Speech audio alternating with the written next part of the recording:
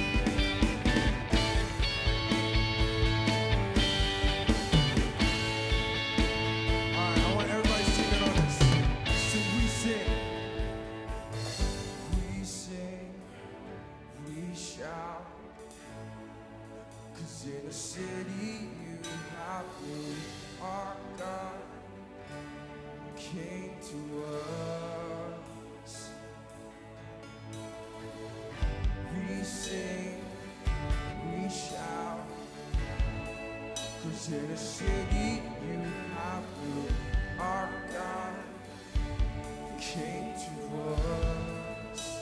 Come on, sing it out. Come on, we sing.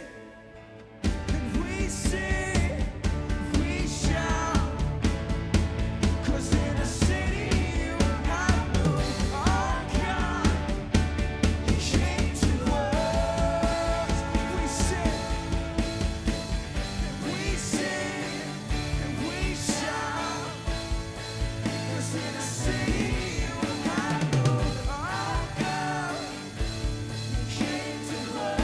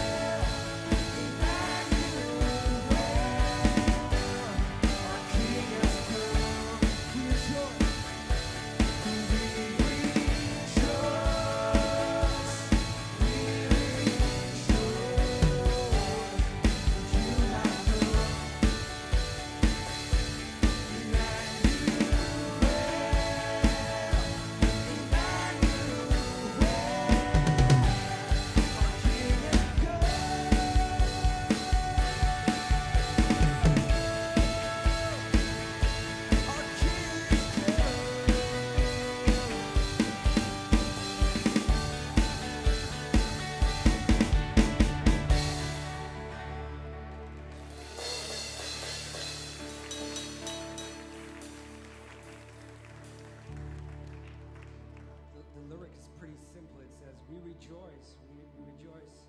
You have come." And I, recently my wife has been away for about a couple of days, and I can tell you, I was so happy that she's back home, and I'm trying to get a sense of, since I don't know what it feels like to really be there with Christ face to face. I'm trying to equate that to, or at least learn a little from that. And as I think of how happy I am to see my family return home, right? And trying to make a sense of what that would feel like is understanding that, Christ came. All right? Try to think of that in your own life when a loved one is away for a season, and they return home. Try to think of that feeling. And then as we put that in perspective, say, wait, Christ came. He came and paved the way for us. That's far beyond anything. Amen. That's far beyond that my wife returned home, or my daughter returned home, or my son coming back from deployment. That's far beyond anything. Amen. So I just wanted to share that with you. We're going to do this chorus maybe, I don't know, 1, 2, maybe, I don't know how many times. We're going to sing this chorus for a minute. And however it applies to you, try to tap into that feeling just for a bit as we sing this. Amen. We rejoice.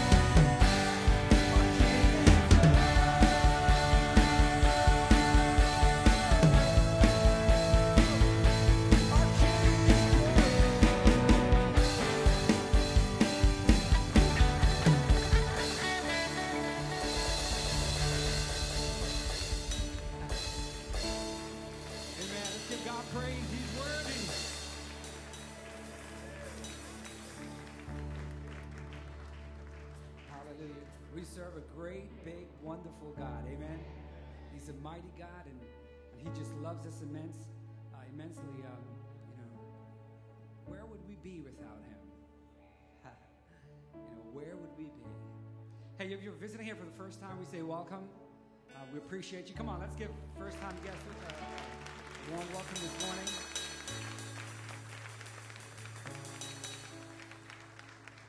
We're so glad that you can join us here on campus and those who are viewing online. We appreciate you.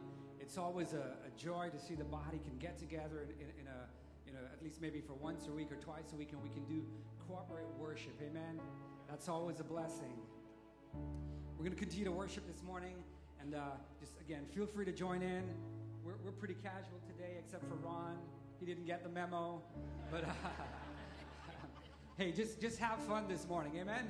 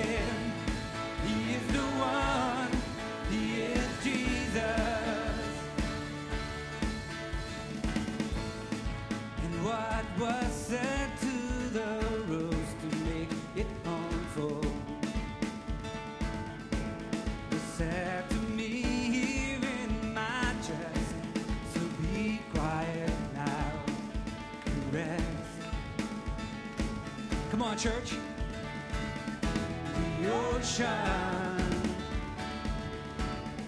is growing, the tide is coming, and here it is.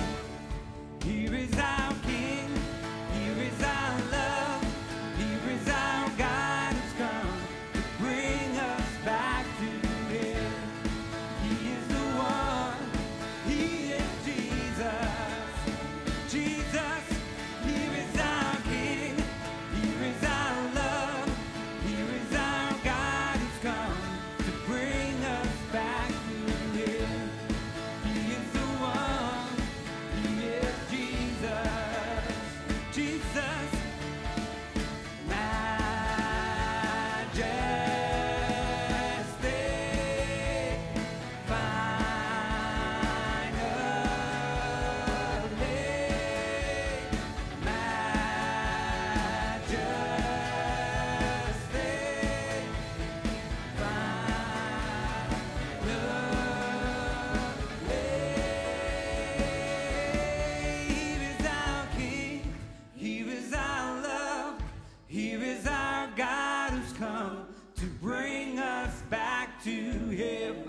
and He is the one, He is Jesus, Jesus, here is our King, here is our love, here is our God who's come to bring us back to Him. He is the one, He is Jesus, Majesty,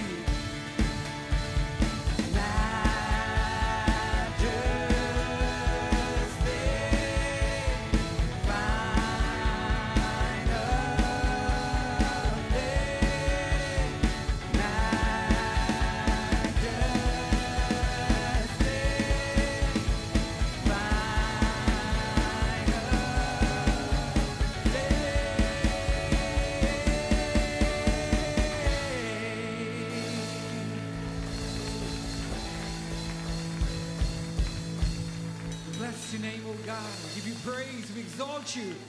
because you are worthy. You are King of Kings. You are Lord of Lords. You are the great I am. We magnify your holy name, God. Be glorified in this place this morning, oh God. Be glorified. Be exalted, oh God. Meet with your people, oh God. We offer up our praises to you, oh God, that it might be an offering unto you, that your name would be glorified, that your name would be exalted. Hallelujah. We bless you, Lord. We bless you, Lord. We bless you. We worship you, oh God. We magnify your holy name. We magnify your holy name, oh God. You are worthy. You are worthy. Hallelujah, hallelujah, hallelujah, hallelujah. We bless you, Lord. Hallelujah. As we continue to worship this morning, the pastors and deacons will be available at the altar. Make themselves available to you, to pray with you, to pray for you. Whatever you're going through at this today, this moment, I encourage you to allow your pastors and deacons to pray over you. Amen? Amen? Scripture clearly tells us if we come together when we pray, right? James also talks about if we're sick in our body, come and let the elders pray for you. Amen? Amen? Folks, we need to stand on the word of God. Amen? Hallelujah. So again, if you would like prayer, allow your pastors and deacons to pray over you this morning as we continue to sing about the goodness of God.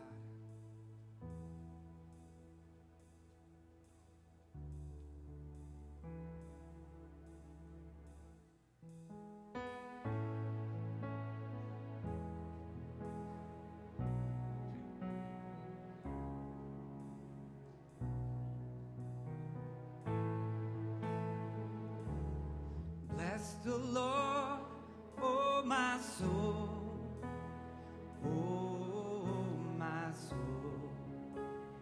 Worship His holy name. Come on, church, join me. Sing like never before.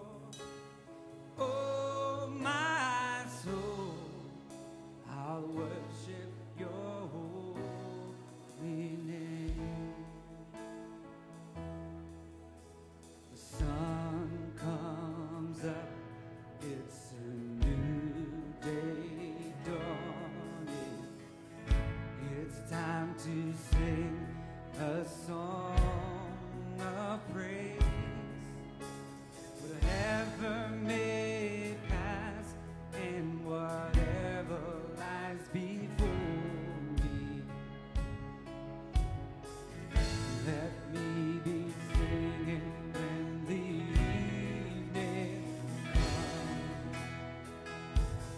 Bless the Lord, oh my soul, oh my soul. Worship His holy name. Sing like never before. Oh my soul, I'll worship your holy name. You're rich in love and you're slow to anger. Your name is great and your heart is kind. For all your goodness I will keep on singing. 10,000 reasons for my heart to find. Bless the Lord, oh my soul, oh my soul. Worship His holy name. Sing like never before. Oh my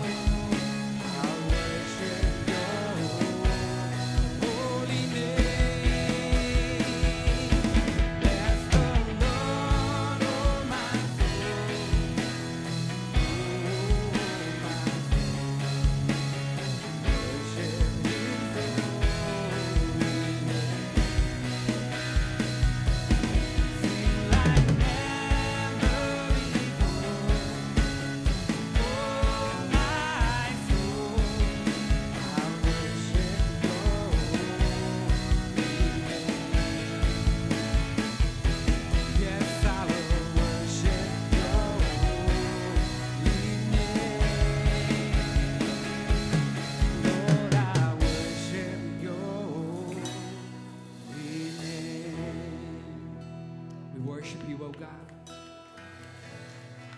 We bless your name. Hallelujah. Hallelujah. We bless you, Lord. We worship you, oh God, because you're good. You're worthy. Bless the Lord, oh my soul.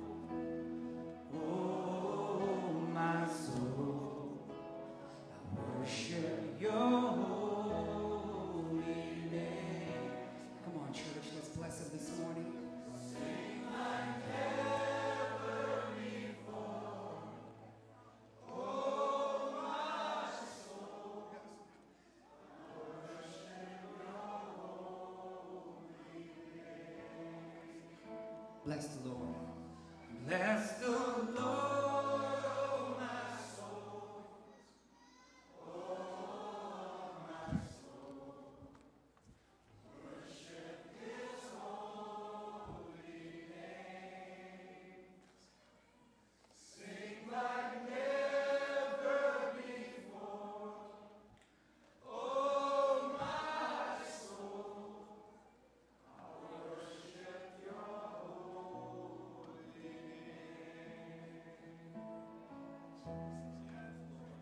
Yes, God.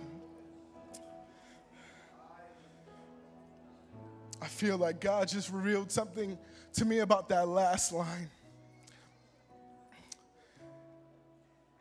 That there might be so much pain represented in this room. There might be so many difficult challenges represented in this room. There might be so much confusion about life and what you're going through in this room. But there's nothing more powerful than to say, but I'll worship your holy name. But I'll worship your holy name. I might not understand why I'm going through this, but my feet are on holy ground. But I'll worship. I'll lift you up. I can barely pick my hands up, but I'll worship your holy name. And there's nothing more powerful than that stance. I might not know, but I'll continue to worship. I won't stop. What a beautiful thing that we get to bless the Lord back in return for his blessings, his faithfulness, Lord God. So hear our prayers and hear our songs, God, as we lift them up to you, God. I'm reminded of God's faithfulness this morning. As one of my students, Mom Friday, Brandon's mom, Brunilda, had a brain stroke Friday, 11 a.m., completely unresponsive.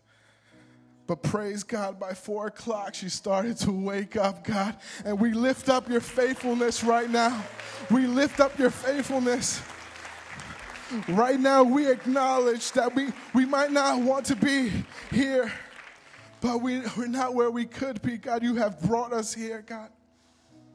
Continue to pray for her full recovery. But I can just feel a sense of you guys, we're all going through life. So many difficulties, God. So I want to pray for each and every one of you, God. I thank you that the people in this room woke up and said, I don't feel you. I don't know why I'm going through this. But I'm going to go to church. I'm going to bring my family to church. Those are the people I'm praying for right now. God, I pray right now for divine healing where people are sick. God, I pray for divine restoration in families and marriages right now. Your power can overcome the things society say can't. God, your power is greater. You are greater. So I pray for the people represented in this room. These are your beloved children. God, you love them. I pray that you would show them right now that things will start to change right now, that momentum will start to take place, God, that they would start to feel encouraged, that they would start to feel your Holy Spirit, that they would start to feel that you are real, you are alive, and there's power represented in this room because you are here, God. I pray for the families going through financial struggles, God. I pray for a deeper trust right now. I pray for a deeper reliance, God, that they will completely fall back into your arms and say, God, I can't do it, but you can, but you can, but you can. So I thank you, God. So I give it up to you right now, and we lift you up, God. God, and we bless your name because you are holy and you are worthy, God. We'll bless your name. We won't stop. We're going to say thank you, God. Thank you, Jesus. Thank you, Jesus, for what you're doing in my life. Thank you for the restoration of my family. I am sick, but I am expecting healing. My family is broken apart, but I'm expecting for you to mend them. In this moment, God, we turn to you, God. You're the only healer. You're the only provider, God. We thank you right now for what you're going to do in our lives, God. You are alive, and we thank you this morning, God, that you have come down to save us, God. Our problems aren't so big when we look at your face. Our problems aren't so big when we stay at the face of heaven, when we look to Jesus, God. So I thank you. We declare as a body, we will lift you up, God. Our feet are on holy ground. We are okay. We are protected. We are safe and sound. We are home, God. So we just thank you, God. Hear our prayer, God. Hear our praise. Praise him, church. Thank you, God. Thank you, church. Thank you, God. Thank you, God. Yes, God, sing this out. Yes, God, this is your opportunity. Praise him like you've never praised him before.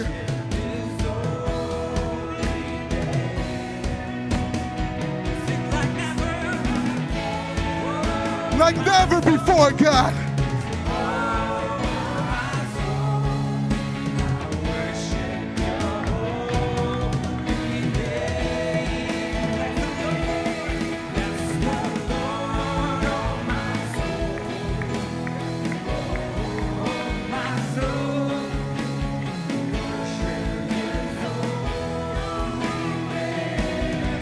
Worship you, God.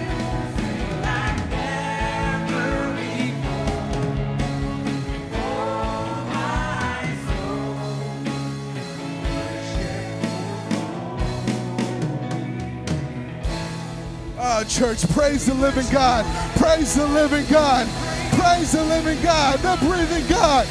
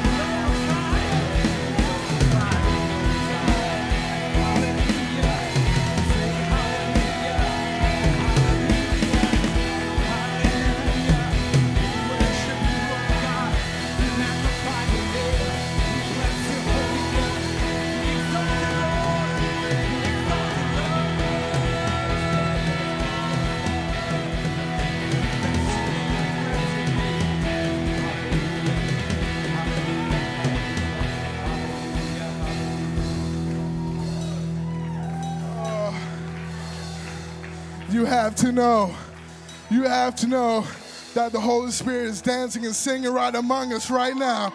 Oh, Lord, you know Jesus is running up and down. Oh, Jesus, thank you for meeting us, showing us continue awareness of who you are, God. Let's say amen. Amen. Have a seat. Have a seat.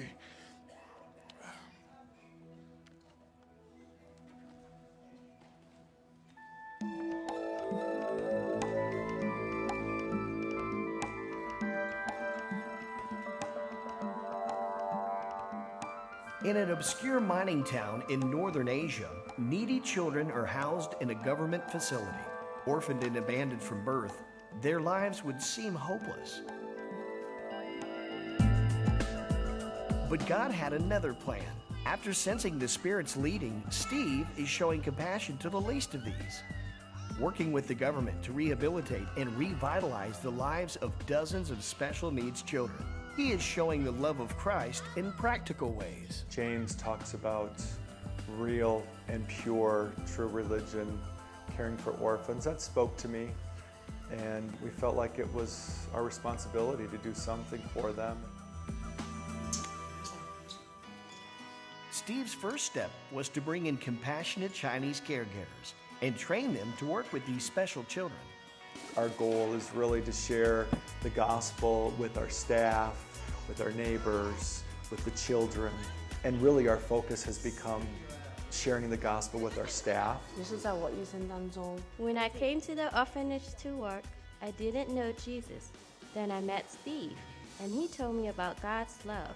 I accepted Christ, and now I have hope for the future. We've seen great transformation in these young girls' lives who've really been changed by the gospel. So really that's our greatest joy and focus and pleasure at the orphanage, is really pouring into our staff. By caring for Northern Asia's unwanted children and reaching out to caregivers who don't know Christ, God's love is being shown and hope is being restored.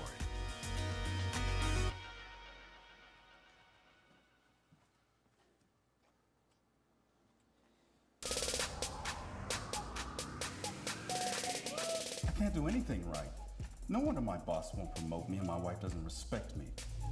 God's not finished with me yet. I can be the man he created me to be at work and at home. I can't believe he's acting like that. What a jerk. He must be having a really hard day. Maybe God put me here to make a difference in his life. I just can't stop doing this. I'm so frustrated with myself. I will always be this way. I can do this through Christ's strength. He will help me overcome. Succeeding at the big things has a lot to do with the little things. Thoughts, words, actions.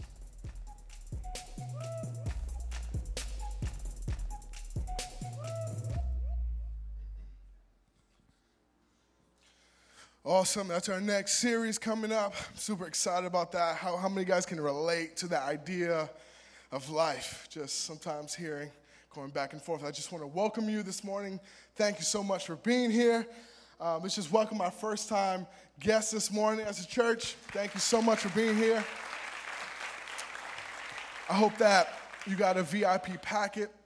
And in that packet, we'd love for you to just fill out some information so that we can give you a call during the week and tell you how glad we are that you came, and send you some free gifts, which is awesome. The rest of you, if you could just fill out your name on the connection card, that would be great. I also want to welcome a new baby boy into the world. His name is William James Riviello. Handsome. Almost as good looking as I am. Just kidding. Sorry. As you guys know, today was race day, race Sunday. As soon as the service is over, we're going to have a picnic. Please stick around. And I believe a lot of the pastors are going to be running. I'm not sure how that's going to look, but I might collapse after the first round. But please stick around for the picnic. Take this down on your calendar. Saturday, June 7th, is a cleanup day here at Innovation. We need as many hands on deck as possible. We're going to be cleaning up the trailers amongst a few other projects that are happening. So please write that down, June 7th. If you can come out, we would love that so much. Just a reminder that the clothing closet right now, which is packed full, they're not taking any donations right now, or closed right now until July, I believe. And cool, let's pray. I'm so excited that you guys are here. I'm out of breath and my voice is gone already. I haven't even done anything. So let's pray. As always, we're going to pray over the tithe and offerings and our donations here this morning, and pray over our local church today. That is St. Matthew's Church in East Stroudsburg. So let's pray. God, we thank you so much, as always, for the opportunity to give back what you give to us, God.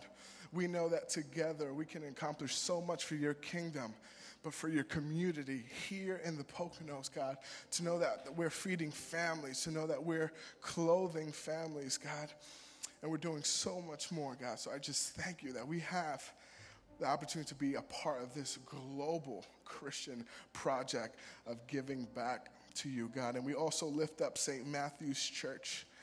And I just thank you for that church, God, and I lift up their congregation and their staff. I pray that you would meet them this morning the way you met us, God. To know that you have a desire to always meet your children and always lavish your presence upon us. So I just pray that they would have a tremendous worship experience, God, that you would also bless their tithes and offerings, God, and continue to further that ministries to bless their community. So I thank you for them, and I thank you for these people in this building right now, God. Continue to lift them up. Amen.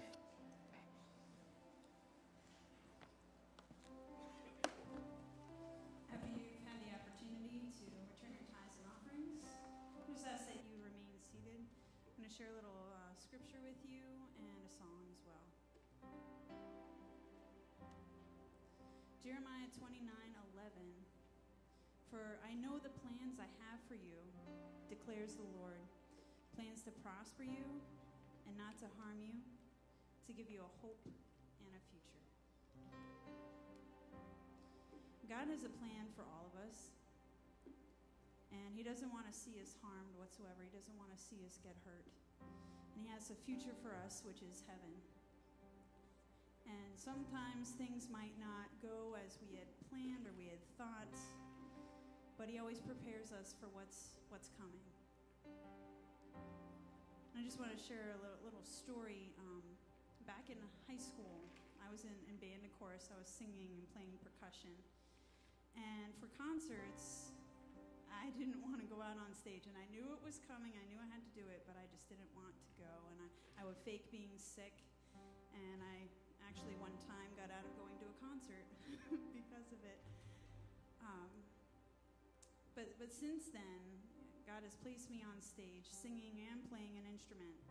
And just that's how God works. You know, he takes our weaknesses and turns them into our strong points. So I'd like to share with you Jeremiah 29:11 on the keys.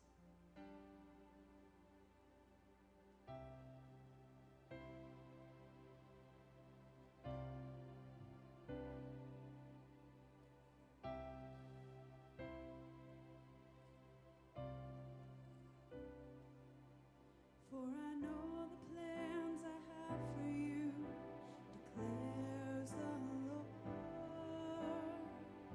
Plans not to harm you,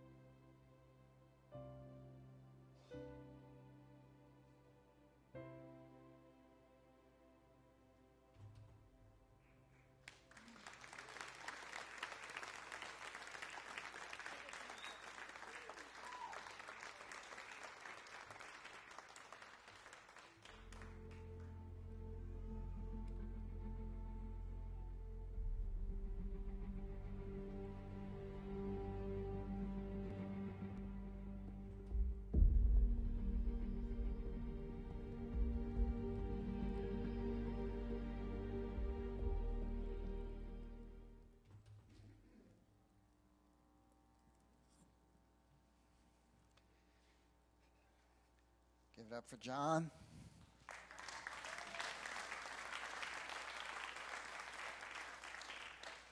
And Lauren, thank you. That was beautiful, beautiful.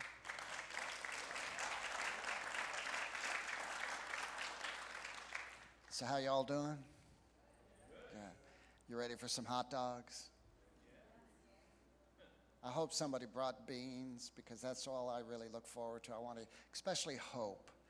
You know, Hope Siglin. I don't know if you know. Hope, are you in here? She's here. She's around somewhere. She's probably making the beans. The point is, you want beans that if you stick a fork in it, it just stays straight up. You know what I'm talking about? And if you feel something other than a bean, it's big chunks of bacon. I'm talking about heart-stopping beans. Okay, that's what I'm looking forward to. Hopefully it'll be at the picnic. You can't eat it every day, but from time to time you can eat it. Well, this is part 3 of the series, Money Tales, Stories Jesus Told About Money. Let me tell you a story about a man from Pennsylvania. He always dreamed of owning a cattle ranch, and he saved enough money, eventually purchased his dream ranch over in Wyoming, so I'm told. And after a few months, his best friend flew out to, see how things were going. He says, "Hey, what's the name of your ranch?" And as it turned out, this gentleman had a hard time coming up with a name. He and his wife couldn't agree on anything, and so finally they decided to call it the Double R, Lazy L, Triple Horseshoe, Bar 7, Lucky Diamond Ranch. And his friend was really impressed by this, and he asked, "Well, tell me, where's all the cattle?" The rancher, very new at his trade, of course, said, "We had quite a few, but none of them survived the branding."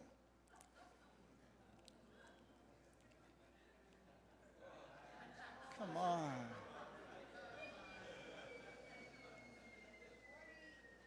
None of them survived the branding. John, why don't you come on up, take the microphone. We're still thinking about beans and hot dogs and bacon here. Okay, so you're wondering, what does that have to do with anything? Well, it has to do with at least one thing, and that is this month we're focusing on ways that we can more fully understand what Jesus had to say about money. And on occasion, either I or Pastor Don, so far we've mentioned, again, on occasion, tithing. And if we're not careful, we can get so caught up in trying to understand tithing, we may not really survive to get through to the real meaning behind the Lord's stories, which is the importance of life stewardship.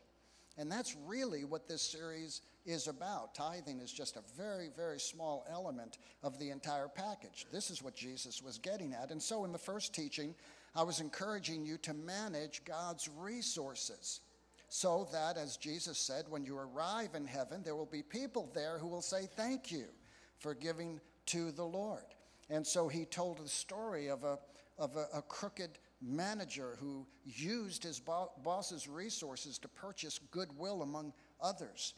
And Jesus used that very unusual story to teach us that while we have an opportunity, we're to use our funds and our resources to influence people so that when we arrive in heaven, there will be friends there to welcome us.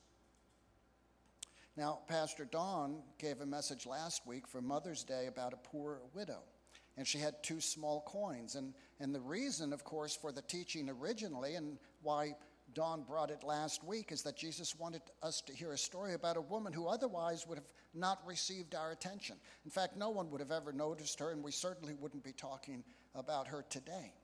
Remember, it was Jesus who said, "Where your treasure is, that's where your heart will be also."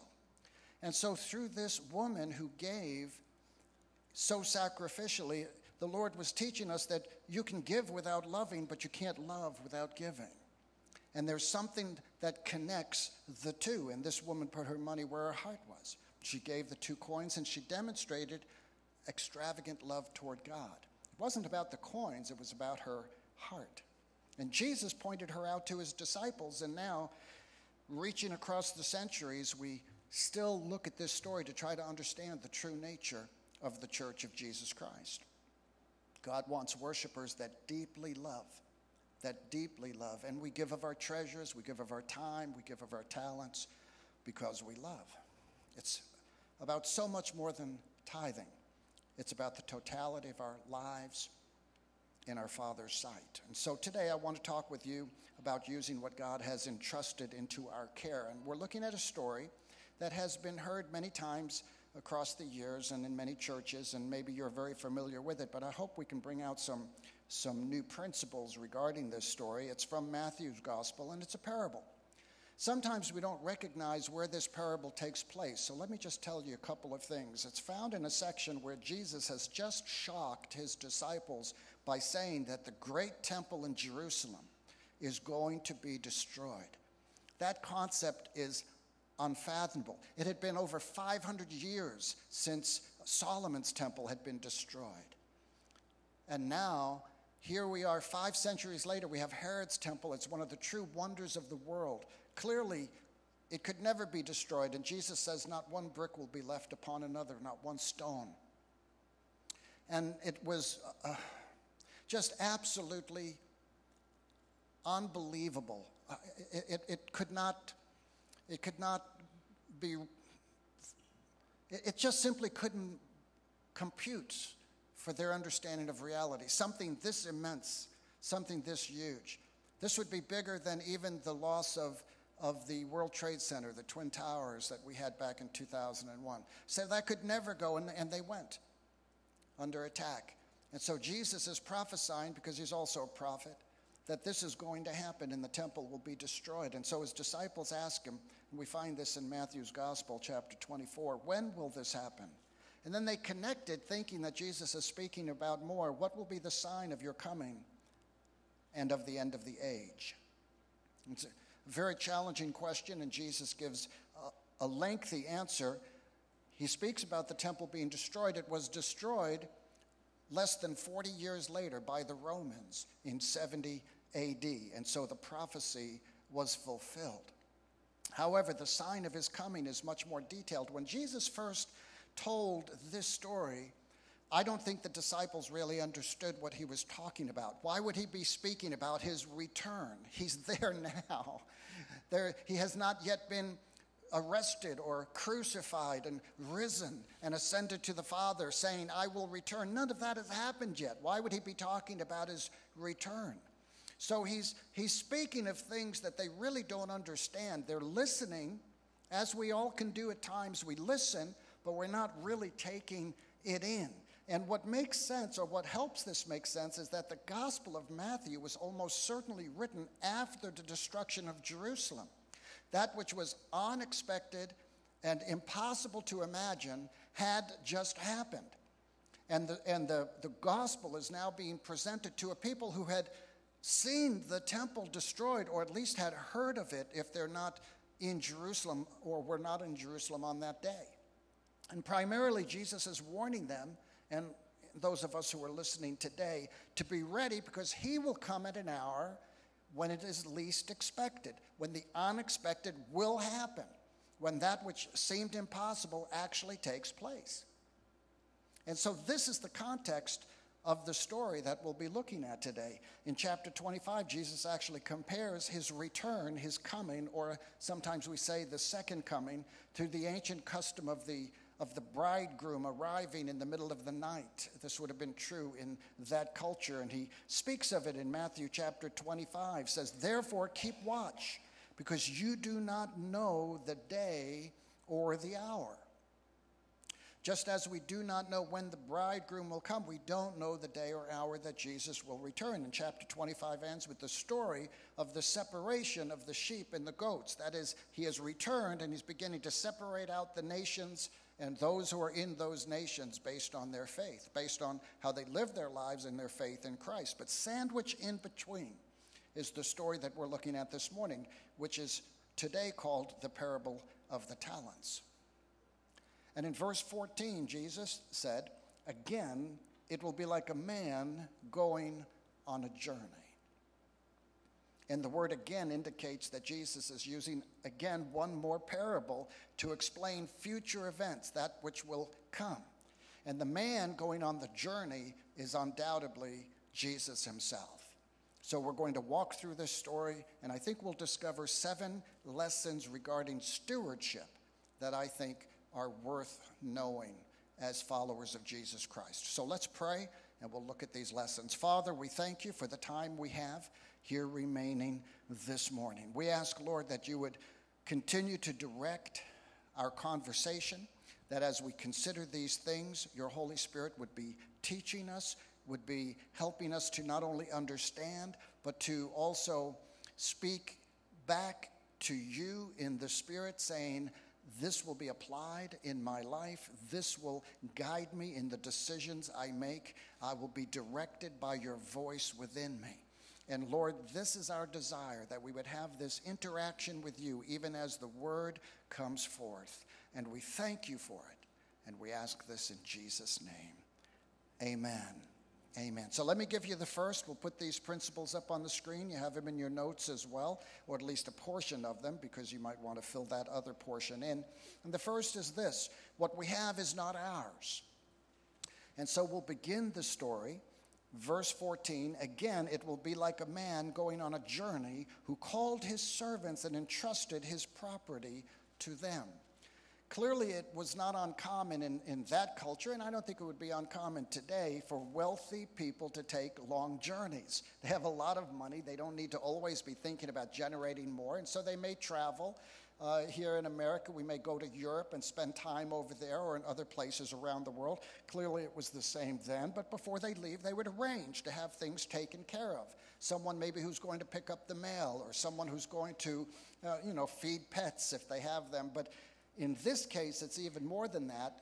This man who's going to be gone on this journey is going to delegate the control and multiplication of the wealth of his business to trustworthy employees. And I don't think there's any doubt in the minds of these servants that the property and the money still belongs to the master. Would you agree with me? He's the one going on a journey, but it's his wealth, it's his property, it's his money, it's his business, and he's entrusting it to these servants. They are the possessors of it, but not the owners. And that's a long biblical tradition, if you will, throughout the scriptures, going all the way back to the Psalm. Psalm 24, verse 1 says, the earth is the Lord's and everything in it, the world and all who live in it. So no matter who you are, where you live, what nation you're in, what company you may work for, what wealth you may have, what poverty you may wrestle with, whatever it is, the very clothing on your back, the chairs you're sitting on, everything belongs to the Lord. Everything belongs to God. This earth belongs to him. The prophet Haggai put it this way: the silver is mine, the Holy Spirit speaking through the prophet. The silver is mine, the gold is mine, declares the Lord Almighty. Right around this point, I should have you take out your wallets, open up your purses, and show all that's in there and say, God, this is all yours. And for a follower of Jesus Christ, that's an obvious truth. For those who are trying to wrestle with this, they're not so sure. That wallet is firmly still tucked in. But we're thinking about these things as we're listening to the stories that Jesus told about money. And this master, this wealthy person who's going on the journey, he has the rights, but his servants have the responsibility. He's the master. The servants are going to be the manager. I could say, and you could say, Lord, I'm the servant and you're the sovereign. I'm going to be entrusted with this, but it's all yours. Our days are in the Father's hands. Our gifts, our abilities, all that we are on loan from him. So we learn right here, the very first principle is our money is an advance, if you will. Everything you have, everything you possess, everything you've saved for retirement, if you're doing anything like that, everything that, and I hope you are, everything that you are investing in any business, anything that you're doing, investing here at Innovation, anything that that has anything to do with your time or your talents or your finances, or whatever it may be, it all belongs to the Lord. And our money, our very lives, are in advance from the Father. Our houses, our cars, our clothes, every possession doesn't belong to us. We really don't own anything. So if the Lord was to come and say, I require this of you, you would say, well, of course, it's yours. How could I do anything else? However, that principle is more often ignored by the church in America than any other principle the Lord's ever taught as we continue the pursuit of the accumulation of wealth. So it's something to think about. The second principle I found here is this. We are given what we can handle. That would be financially, but that would be in all of life. We're given what we can handle. He goes on to say in verse 15, to one he gave 5 talents of money, to another 2 talents, and to another 1 talent. Now these are not talents as in abilities or skills, although you could refer to it that way, but he's speaking of something different. And he did each according to, or he gave each according to his ability. Each, in other words, according to the servant's ability. And then he went on his journey. Let me give you a little background. A talent is about 75 pounds weight. It's actually a measure of weight, about 75 pounds. The value of a talent would have more to do whether it's 75 pounds of copper or 75 pounds of silver or 75 pounds of gold or whatever it may be. You know, I just love it when things just appear. You know, let me come down and grab this and open it up. And so when we're speaking of talents, we're not speaking of our own skills or our own abilities, of course, but we are talking about wealth. We're really talking about an accumulation of wealth. It would take an ordinary worker, here's an interesting little tidbit, about 20 years to earn 1 talent. If we were to take a talent and put it into our economy today at an hourly wage, it would probably be equivalent to about $300,000. How many of you have a talent in your pocket? So with that in mind, we're dealing with a great deal of wealth. Now that some people have a more conservative estimate, bring it down to about $30,000, but I think if we were to really look at it in today's economy, it would be about $300,000. Back when I was a young guy, $30,000. That was a joke. Oh, come on. So the master gives his first servant 5 talents, which would be about $1.5 million. He gives the second one 2 talents. That's approximately $600,000. The third steward got 1 talent, approximately $300,000. So even though there's a big difference between the 5 talent guy and the 1 talent guy, there's still a lot of money involved here. Whether you have 5 or whether you have 1, we're dealing with a great deal of money. And even that, I thought, was an interesting point regarding our Father, because God gives out of his abundance to all of us. Even those who have no interest in him, even of those of us who reject him, even those of us who harden our hearts, he still gives out of his abundance to us. The Lord would say that the rain or the sun is going to shine. The rain is going to fall on the just and on the unjust. He's giving of his blessing. He's giving of his wealth to everybody, even when it's abused. But what I want you to notice is that each servant received talents according to his ability. So your responsibility is tied to your ability. God's kingdom purpose do not operate based on what's fair. You say, well, it's not fair. This one has more and I have less. But it operates according to what is best. It operates according to what God knows regarding who we are and the design of our lives. And if you have, because God has given, which is all of us, he expects us to manage his gifts within the boundaries of our ability, the ability that he has wired into us. He has wired a certain level of ability into you. It's not to say we should not try to exceed it, because if you try to exceed it, he's wired more ability into you. Otherwise, you wouldn't even be thinking along those lines. But how we deal with the wealth that's been entrusted to us, not just money, but the very air we're breathing, the life we're living, how we deal with this, the Lord already knows, according to this story. And our job is to be faithful with whatever amount we have to work with in our lives, who we are, how we think, how we choose, how we decide. Do we trust that God knows more about us than we know about ourselves? And that's what this story is getting at. Let me give you a third principle. We must invest what we have been given. We must invest what we've been given. Look with me at verse 16.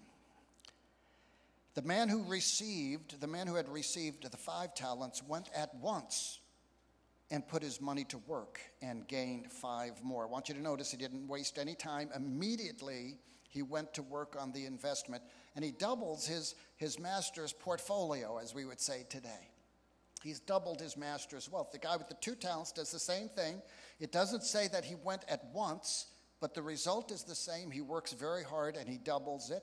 We know that he worked hard because, after all, the money was doubled. And so he has gained more wealth for his master. And then we come to the crux of the story, verse 18. But the man who had received the 1 talent went off, dug a hole in the ground, and hid his master's money.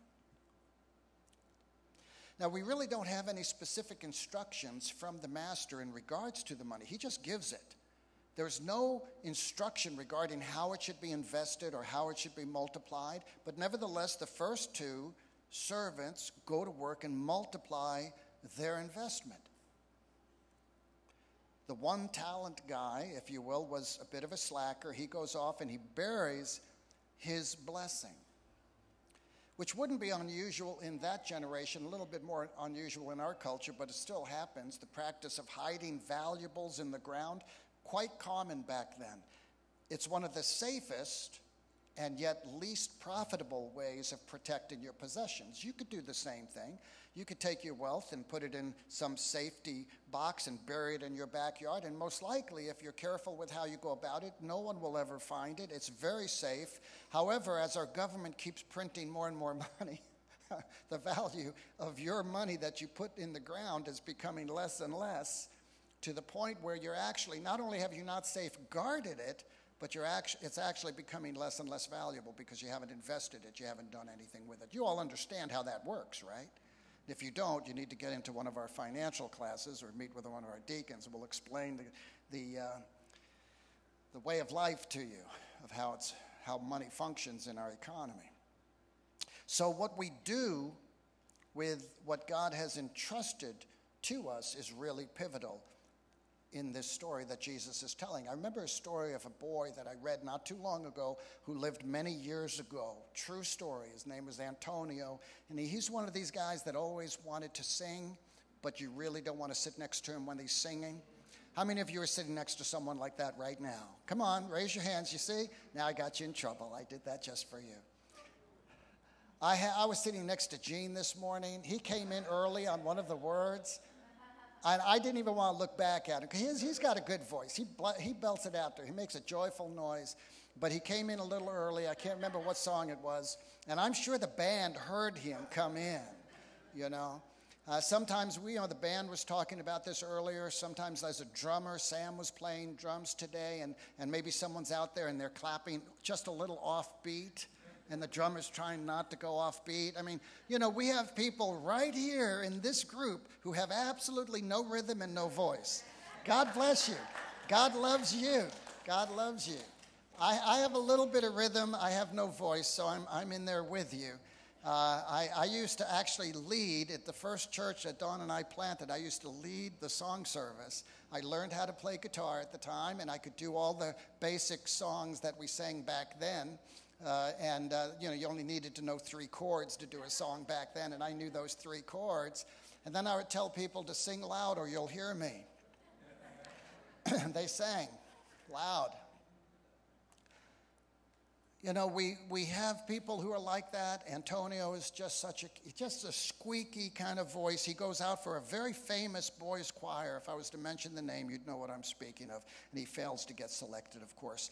Then he wants to play the violin, and he's taking violin lessons. And his neighbors actually came and knocked on the door and persuaded his parents to make him stop. That's not a good sign, So, excuse me. He still wanted to make music, and friends are giving him a hard time. He had 1 talent. His talent was taking a piece of wood and whittling. You know what whittling is, right? You could make a whistle, or you could make something out of a piece of wood, maybe a horse or something. And when he got older, this served him well because he was able to apprentice with a violin maker. and his knack for whittling, it grew into the skill of carving, and the hobby became a craft. And he became very, very proficient in creating these violins. In fact, he worked very patiently, creating violins for an entire lifetime. By the time he died, he had left over 1,500, over 1,500 violins, and each one bearing the label that read Antonio Stradivarius. Maybe some of you know the name. Okay, a Stradivarius today would sell for easily $100,000, probably a good deal more, if you could get someone to sell it. This is the young boy with the squeaky voice, the one who tried to play violin but couldn't play. But what's amazing is he can't sing, can't play, but his responsibility was only to use his ability.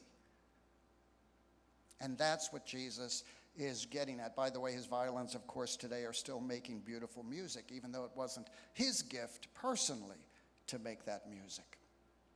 It's been said, and maybe you've heard it, our potential is God's gift to us. What we do with it is our gift to God. So we're only, it seems like such a cliche, but you're the only person on earth that can use your ability. There's not another person who can utilize your ability. God has given you X amount, whatever that is, and the question is, what are you going to do with it? And that's what this story is all about. Are we investing what we've been given, regardless of how much it is, or maybe we've buried our blessing and kept it hidden from others? Well, let me give you the fourth principle. A day of accounting, or a day of accountability, is coming. Here's where the story shifts gears a little bit. We look at verse 19. After a long time, the master of those servants returned and settled accounts with them. Now, who's the master that went on the journey? Who's the man? This is Jesus, clearly. And he's speaking now of his return, because the disciples had asked him, what will that day be like when you return? And here's the story that he's telling. After a long time, the master of those servants returned and settled accounts with them. He's coming, and there was going to be a day of settling accounts. I know God is love, and I know we want to walk in his grace and in his mercy, but there will come a day of settling accounts. We'll all stand before the Lord. One of the most important things for me as a teacher in the church is to help you to be prepared for that day. I haven't said it recently, but I've said it many times over the months and years. The time for you to realize how screwed up you are is not when you're standing in front of the master. That would be a terrible experience for you.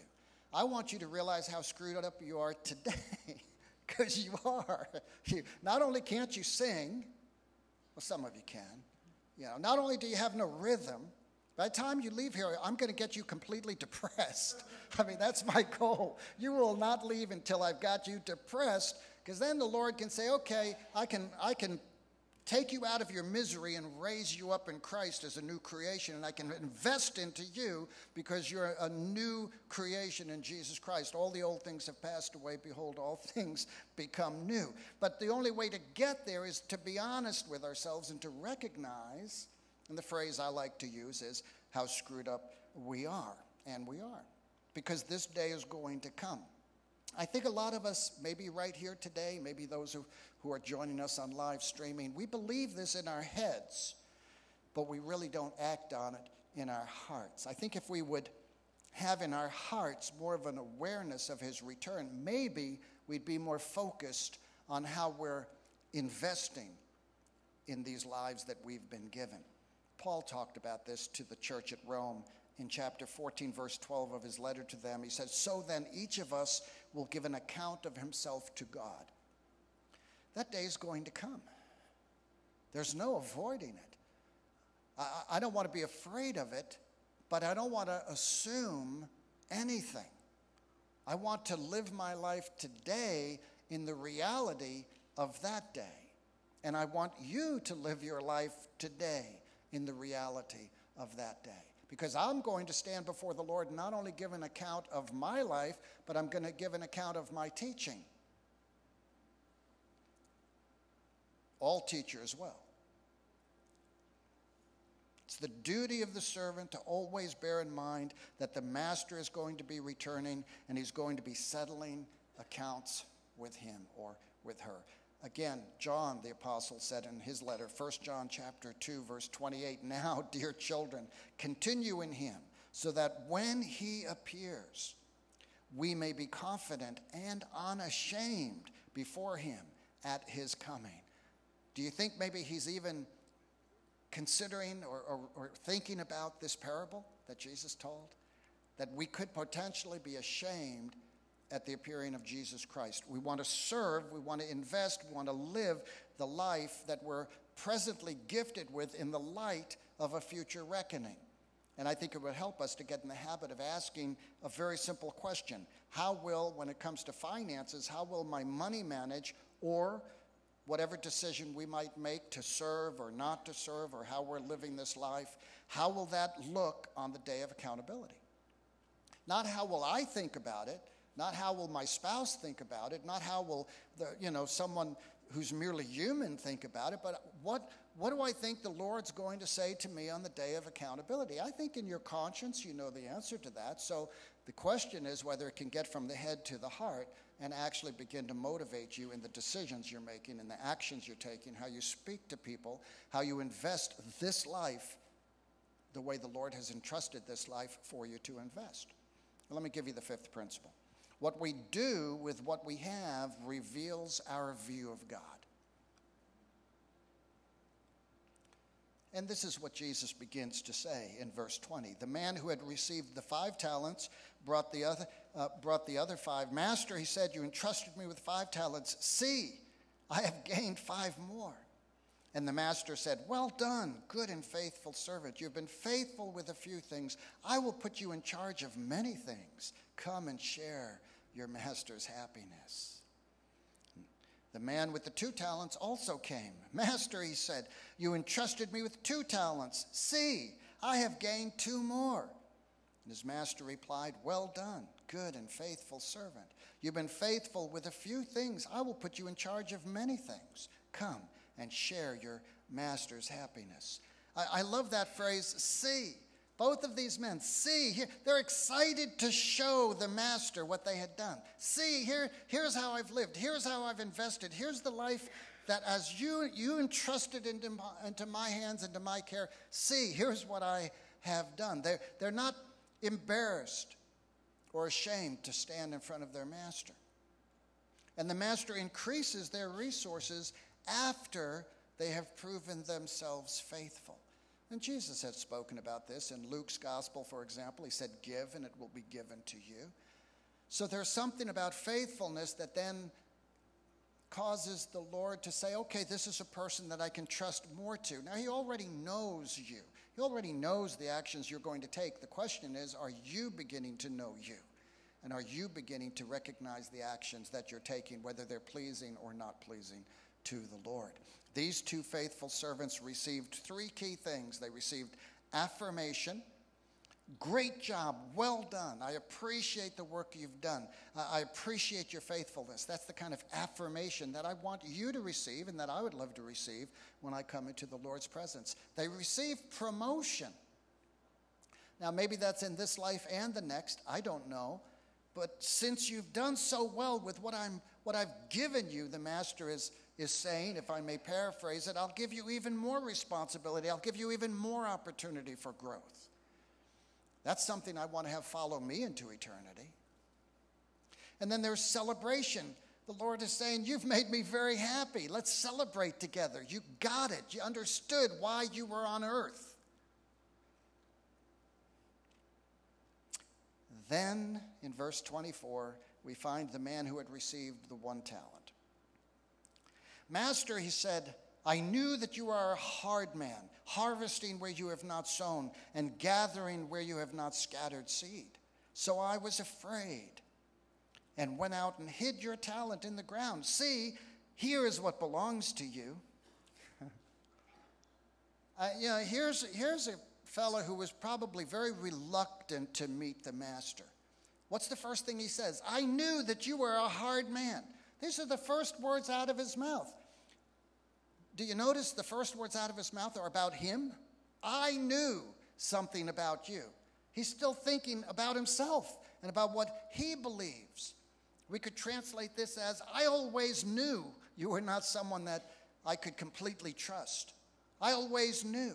See, the other two guys, they kept their focus on the master when he returned. Master, you entrusted me with this, and here's what I've done.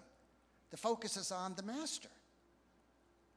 But for this man, I knew you weren't who you were pretending to be. I knew. You know, there's this sense that there's something going on in his head, something going on in his thoughts that is corrupting the message of the good news that's been entrusted to him. It seems to me that this third guy has a very distorted view of the master. His mind probably was made up before he even received the talent. So perhaps what we think about God is the most important thing about you and about me. Because if we view God as a tyrant, then that's going to filter through everything that we see. If we have this sense that God is not fair and that he's going to get angry at us in some way, maybe we somehow received that when we were young in our own upbringing. I don't know. Psychologists wonder about those questions. I don't really know. But clearly it would affect everything that we do and everything if you're secretly angry at God because you think he did something that hurt you or hurt someone else, or maybe didn't do something that you thought he should do and you wish he had done, the result is your view of him is going to be very, very skewed. So we have these preconceived notions that prevent us from recognizing our Father as a God of grace and of mercy, and the result is we refuse to serve him with what he's given to us. And we blame God for the problem. We blame God when we bury our own blessings. So our faulty view of God can lead us to making all manner of excuses. I've been doing this for going on 40 years as a pastor, and I've heard all the excuses that you can ever manage to invent. And they always tend to focus back on something that God did, rather than what we're doing with the investment that he's made in us and how we are investing that into others or into the generation that we've been born into. This guy's fear has paralyzed him. He's decided to play it safe, so he hides the money to make sure it's not going to be lost. And he accomplishes, by the way, exactly what he set out to accomplish. Nothing. You know the old adage, if you aim at nothing, you'll hit it every time, right? That's what this guy has done. So just consider the differences for a moment. We'll be finishing up here in a minute. But two servants who have invested, one who hid the talent. The first two determined to make a profit. The third is determined not to take a loss. And we get like that sometimes. Anybody in sports, we're wearing these. I'm wearing a jersey as if I actually play sports. In here I do. Although I went for a 5-mile bike ride on a very bumpy trail with lots of rocks yesterday. And I thought that was pretty amazing. Come on, 5 miles, bike ride. Yeah. My wife beat me. She was waiting for me at the other end when I finally got there. But I made it. You can't play not to lose. Anybody who plays sports, I used to play active sports, you can't play not to lose. That's how you get hurt. You got to play to win. So also in this life as a Christian, we play to win. We don't play not to lose. This guy's playing not to lose. The first two are willing to work hard and take risks. This guy doesn't want to take any risks. The first two received the gift. The third refused the gift. He really refused it. He just took it and buried it in the ground. First two wanted to advance the master's domain. We could think now of the kingdom of God, the body of Christ, the church. The third has no interest in what happens or matters to the master. And I think of much of the church in America that's just going about its business every day, in and out of every day, and no interest in what the Lord may want them to do with their lives. The first two viewed the money as an opportunity. The third guy obviously saw it as a problem, and he was going to bury it, make sure he didn't lose any of it. First two allowed the master's gift to change their lives. The third refused to let the gift touch his life. It made no difference in his life. The Lord has gifted each of us. Is it making a difference in our lives, or are we just untouched, unchanged by it? The first two invested. The other one, of course, wasted that opportunity to invest. How many Christians will come to that final day realizing they've wasted the opportunity to invest? The first two saw a blessing. The third guy saw a burden, having to carry this. First two knew the master. I think the third guy had no clue really what the heart of the master was. I'm going to come back to that before we finish. But here's the sixth principle. I learned this principle as a brand new Christian many moons ago. I give it to you. It's very easy to remember. Use it or lose it. Use it or lose it. Verse 26, the master replied, "You wicked, lazy servant. So you knew that I harvest where I have not sown and gather where I have not scattered seed." Now, he's not saying he is that, but if that's what you believe about me, well then, you should have put my money on deposit with the bankers so that when I returned, I would have received it back with interest. Take the talent from him, give it to the one who has the 10 talents. Had 5 and now 5 more, so now has 10. This word wicked actually means evil, hurtful, and malicious. In other words, this master is saying, you are lying. You've been lying to yourself, and now you're going to try to lie to me. And in your heart, you are simply a selfish and lazy person. That is not what you want to hear when you come face to face with Jesus Christ. Jesus goes on to say, or at least the master in the story, if you really wanted to do something, you would have put the money in the bank. You would have maybe got 1 or 2% interest, but you would have got something. In other words, the master is saying, I see right through you. I see your heart. I know what you're doing. And the Lord is this master. And it seems that the Lord will speak to us about both doing wrong and not doing right when we meet him face to face. The other 2 servants, they're busy working hard. This man digs a hole. He doesn't realize he's just digging a hole for himself. I'm just convinced that laziness is extremely dangerous to our spiritual lives. The Lord has called us to invest this life. We're given one life to invest it in his purpose, his plan, his intention for us. At whatever point we become aware of who he is and we're born of his Spirit into the kingdom of God, that's when you're expected to bring a return on the investment that's been placed into you by the Holy Spirit. We think we could just put it off until later, and eventually we discover that, of course, it's too late. Proverbs chapter 6, verse 9 said, "How long will you lie there, you sluggard?" I've called you all kinds of names today, haven't I? How long will you lie there? Well, I'm not calling you this, unless it fits.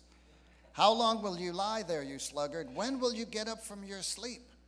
When will you engage in this life? When will you begin to do the things that the Lord is entrusting you to do? So let me bring you the 7th principle and we'll finish. There are consequences to our actions and our inactions. There are consequences to our actions, what we do, and the inactions, the things that we were supposed to do but we haven't done.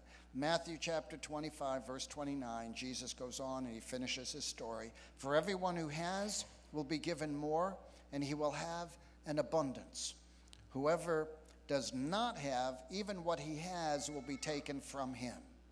And throw that worthless servant outside into the darkness where there will be weeping and gnashing of teeth.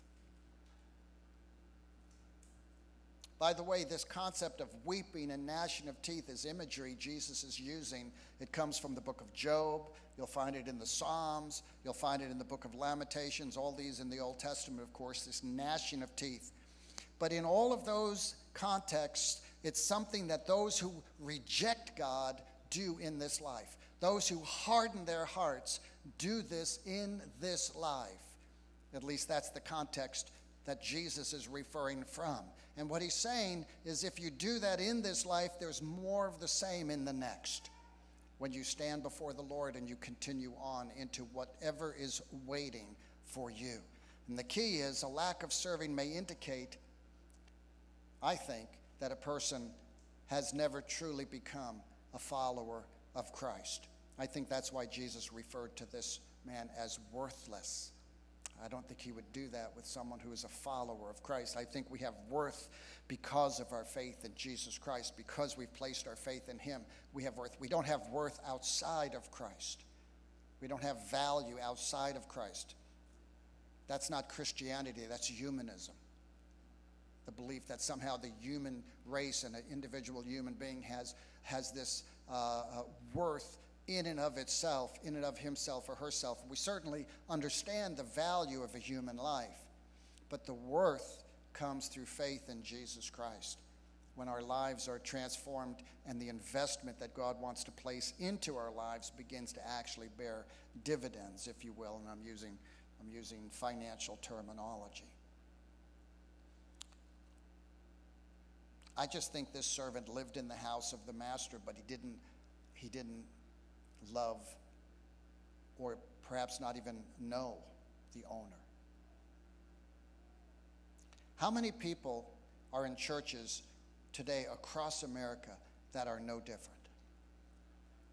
They're in churches, but they have no relationship with the master. And they have no understanding of the stewardship of life, that we have been entrusted with this life as stewards for when the master returns from his journey, and then there will be an accounting. Well, let me wrap this up. Let me give you the best definition of stewardship. It's not going to come on the screen, but if you want it, I'll share it with you. Stewardship is best defined as the use of God-given resources for the accomplishment of God-given goals. That's the best I've ever heard. The use of God-given resources for the accomplishment of God-given goals. So how do you line up with these 7 principles? Let's put them on the screen. What we have is not ours. We're given what we can handle. We must invest what we've been given. A day of accountability is coming. What we do with what we have reveals our view of God. We must use it or lose it, and there are consequences to our actions and our inactions. I'll kind of close with this story, but how many of you have ever watched, I think it's PBS, there's a show called The Antique Roadshow? Antique Roadshow. I love that show.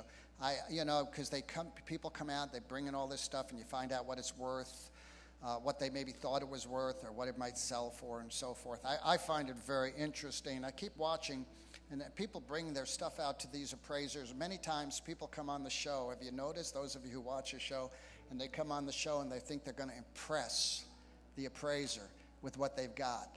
They think it's some huge treasure. And more often they find out that it's just worthless. Maybe it's a forgery or it's a duplicate and it's worth very little. And they say, oh, no, that can't be. It's been in my family for generations. No, it was a forgery. It's worth nothing.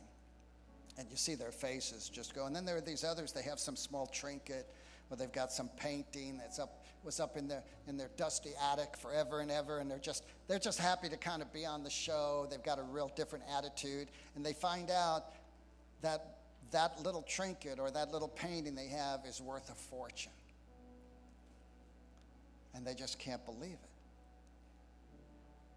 When I saw that and watched how it was unfolding again and again on the show, I thought, this is very similar to the accounting that's coming upon the human race.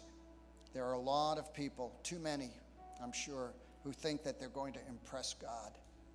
They're going to impress God with all the great things they've done in this life, whatever that may be. On the other hand, I think there will be those who don't feel that they have much to offer. And what they're going to discover is that their lives were really a treasure to the Lord. And they're going to find that out on that day of accountability. And our responsibility is to use our ability to invest in God's kingdom purposes. All that we are, all that we ever will be, to invest in the purpose and plan of God. Jesus has placed, and I'll close with this, I want you to get it. Jesus has placed his business, that's what this story is all about.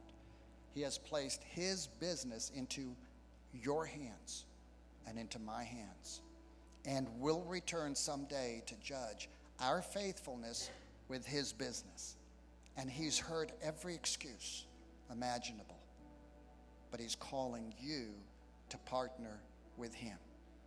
and to manage his resources. That's what this story is about. Let's pray.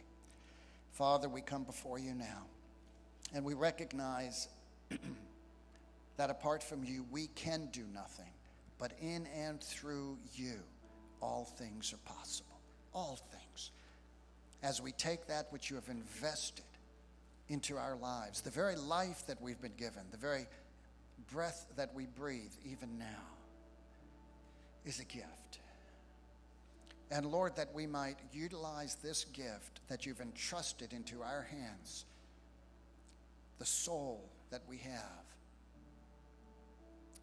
the life that we're living, that we might invest our time, our treasures, our talents into the work of the kingdom of God, into your purpose, into your plans for our lives.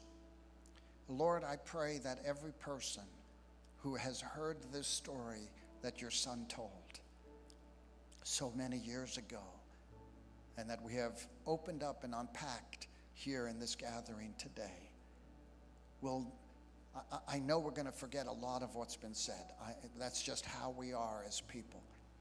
But Lord, that we would just remember this, that we have been entrusted with a treasure, with the business of your Son, Jesus Christ. And when your Son returns, there will be an accounting of what we have done with his business, the church, and the kingdom of God, and the earth, because it all belongs to him. All that we do has been entrusted into our hands for safekeeping. Lord, give us eyes that see and ears that hear. And Father, if there's even one person here today who would say, I really thought that what I had was all that there would ever be. I never thought that the Lord was going to entrust more to me, whether it be 5 or 2 or 1 talent. I now recognize that I want to live my life in a way that is pleasing to the Lord, so that when I meet him, I will not be ashamed. And if that's you today, pray with me.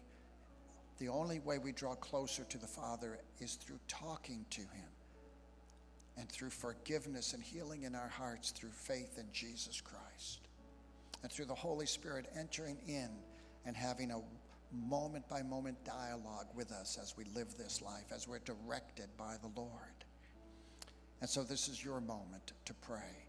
And pray along with me. Say, Father, in the name of Jesus, I give my life to you. I know you've entrusted so much into me. I want to live my life from this day forward in such a way that you will be pleased with me when I come into your presence. Forgive me for anything I've done that has been less than you desired. And fill me with your Holy Spirit, that I might walk with you, hear your voice in my conscience, that your word might jump off the page from the scriptures, that I might see you in the world around me, even in the faces of those that I meet, that I might understand more fully your intention for investing into my life, that I might live with you from this day forward. And I thank you for it. I ask this in Jesus' name. And everyone said, amen, amen. Well, praise God. Very common story, common parable from the Lord, but a blessing for us today. The Lord's Supper is available here in the front for any who wish to receive it. I'm sure that we have the picnic grill going out there. I hope you'll get a chance to come out and hang out a little bit, if for nothing else, to watch John take a header as he tries to turn a corner too fast, running a race. I'm not running in any races today, John. I don't think I'm going to run. I think I just want to be there to laugh. Pastor Kevin's up here. There he is. Kevin's over here. You know, if you have any questions about what just happened. Maybe you're visiting with us today, and you're thinking, well, I'd like to know more. We have Bibles we give you. We have a book there. I think it's called More Than a Carpenter. There's another book about understanding Christianity.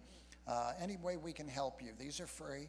You just need to come up and talk with Kevin a little bit, and maybe we can answer some questions for you as well. But whatever we can do to help you in the walk that you have or the desire you have to walk with God, we want to help you with that. Can we stand together, please? I'm going to ask John to come on up and close our gathering in prayer. Again, Lord, we just thank you for this time. We thank you for this message, God. I pray that you continue throughout the week revealing a lot of your truth from the scripture, God, and what we learned today, God, that we would receive your blessing and use it. God, I right now ask, Lord, that you would reveal the blessings that you are giving to us, God, daily, and that we will be good stewards of that to do your work, to have the opportunity to bless your community and the people around us, Lord.